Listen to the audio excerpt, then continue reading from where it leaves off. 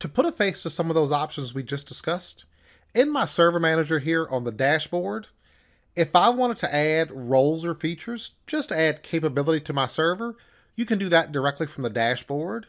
You can also go to Manage and add roles and features as here in the list.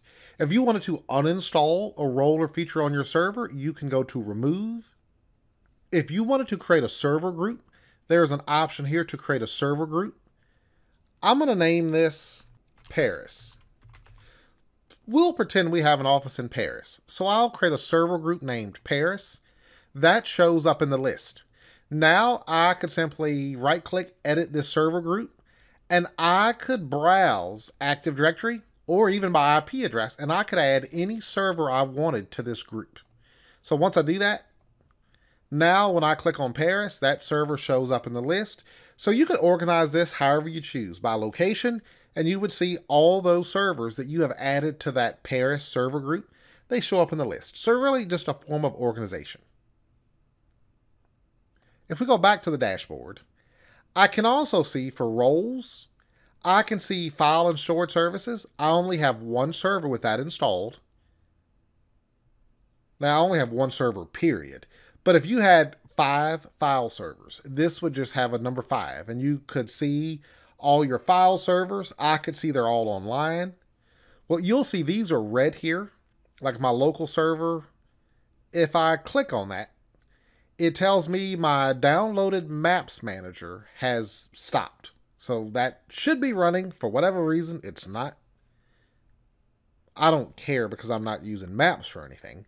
But it just gets your attention if a service failed to start or you have any similar type problem.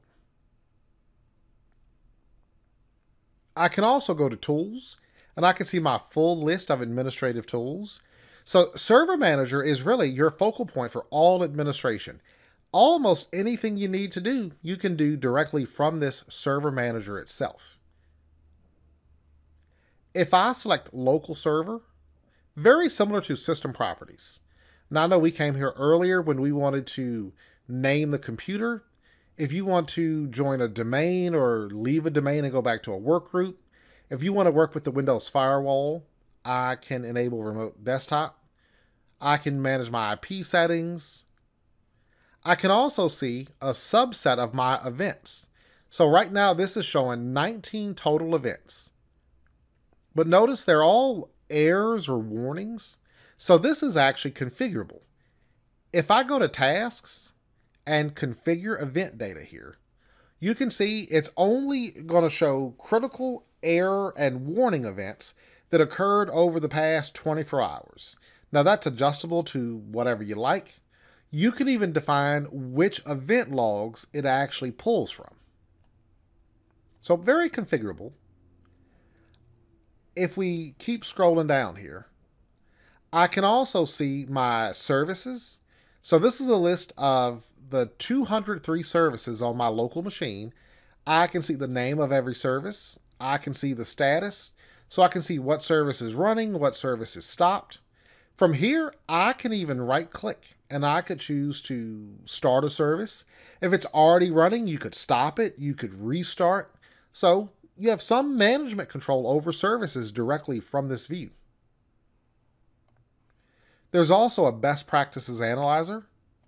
I could start a scan and it would look at all the roles and all the features you have installed on your server, and it would make recommendations if any of those are not configured based on Microsoft's best practices.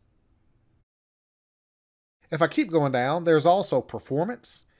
Now with this, I can actually configure these performance alerts here, and I can go to my server and I can start performance counters.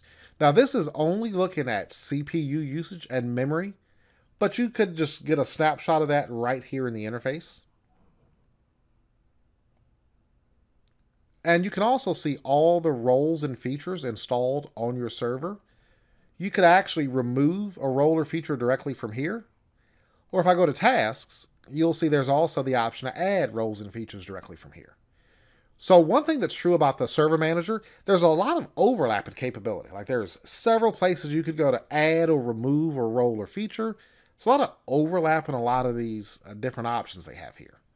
But that's the local server. If you go to all servers, this will just give you a collective view of all the servers in the environment. You can add those here, just like we added those to a server group, but I could add any servers I want directly to this view. File and storage services.